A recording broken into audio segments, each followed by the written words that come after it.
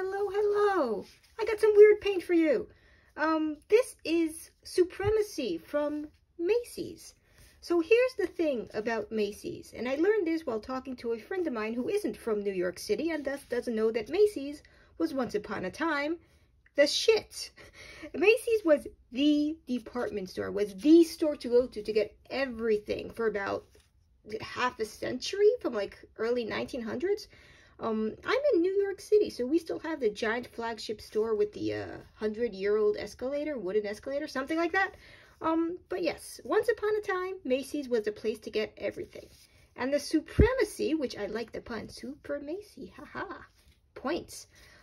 Supremacy was just the label that they put on everything that wasn't actually made by Macy's, but sold at Macy's. They would buy, essentially, licenses to have other products in their store. Like what brands do nowadays. They buy a license and they put their own label on it, but they put their special label so you know it's not actually from them. I think some brands do it now with lower quality products, but it got the Macy's Bureau of Standards thing going on, and I got these two paints. This is definitely a solid 10 years older than this. The typography is different. The packaging, I think this is a replacement cap. I'm not sure. It doesn't really... I think I've seen this cap on another brand before. Not sure, though. But these are definitely from two different decades. So the Supremacy line was around for a while, but I could find nothing on Google about Macy's oil paint specifically, but it was just so weird that I had to get this stuff. I expect that this is a lower quality paint from the 60s, and this probably from the 1950s. Enamel tubes. The enamel painted tubes didn't start popping up until the early 1960s. So this paper label is probably from the 50s, and this from the 60s, that is my guess. This has already burst once before, as you can see by that little line there, which is not promising. But I am not going to do the cadmium red medium today because I think I've done a few too many videos about red paint right now. But I know I've done Prussian blue with Winsor & Newton before. I doubt this is Winsor & Newton. Winsor & Newton was too high quality a brand. The lower quality brands of the time were, I think, Craft Tint and Permanent Pigments. And then there were probably like a bunch of nameless brands like we have now. Like you could just go to a low quality art store and buy just unnamed generic name things. The same thing happened there. It has pigment information, but this has like slightly different font. But yeah, just giving you a little look-see. We are going to compare this to modern Winsor & Newton. I do have vintage Winsor & Newton, but I don't really want to waste it too much.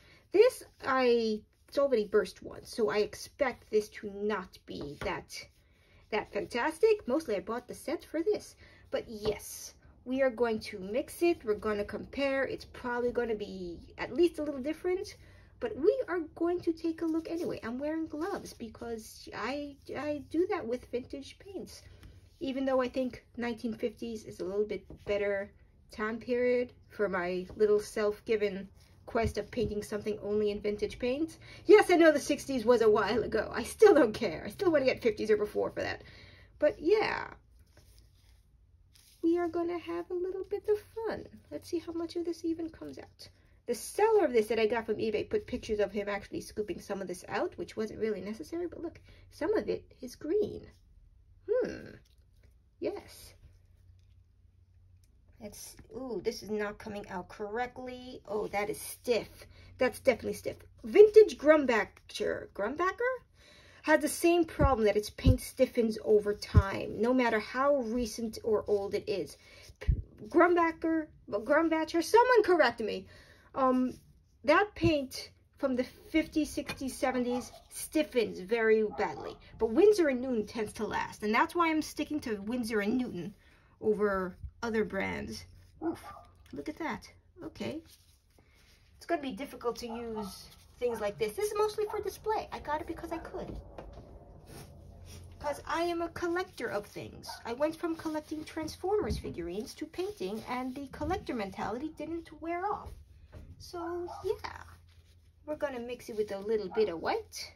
I don't think it matters which titanium white we use for this, so I'm just using whatever, the Williamsburg that was at the top of my white pile. I have a whole collection of just white paint from different brands, and I don't really know why. It just kind of happened that way. Oof, that is not mixing correctly. Okay, that is an interesting shade. That wasn't what I expected. Not sure if Prussian is supposed to be that color, but here we are. I'm not sure why I cleaned off the blue after I used it when I was going to mix it anyway. I'm just, things are happening today. Now we got modern Prussian blue, and we're going to see how that works. Yeah, there we go. Ah, I got some on. This is why I wear gloves. Yes. Like, primarily that looks similar. A little off. You could already tell. Trying not to get the blue on the white. There we go. Oop, I can't get it off. I'm trying not to touch the bottles with this blue thing on my hand. Trying not to cross-contaminate. If someone really wants me to make a video with the cadmium red, I will make a video with the cadmium red. But I think we've had a few too many videos with cadmium red. Maybe I did not put enough white. I think I'm going to put a little bit more white. That didn't really, like, coming out differently. Yeah. I have a lot of white paint, so I can waste a little bit. I'm still working on getting vintage white paint for my project. That is a different blue. That is a different blue. Yeah, that is... I probably should have gotten the vintage Winsor & Newton Prussian out, but here we are. So that is a completely different shade of blue. And I don't know if it's because of the age of it or whatever brand this is. It's not Winsor & Newton, I'll say that right now. Probably not Grumbacher. Someone correct me in the comments. Probably a lower quality paint was used for Macy's, and they slapped their name on it at some point in the 50s or 60s. This is definitely from the 50s, though. I tell you that.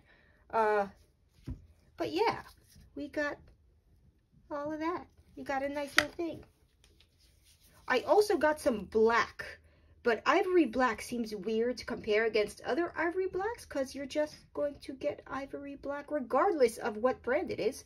But if anyone really wants me to compare the cadmium red medium to other cadmium red mediums, let me know, because I really will. But yeah, you got some Prussian blue. Here's another, I'll just put that in the video for a little, tested and approved by Macy's Bureau of Standards, made for Macy's, New York. Yeah, here we go. Ferrocyanide.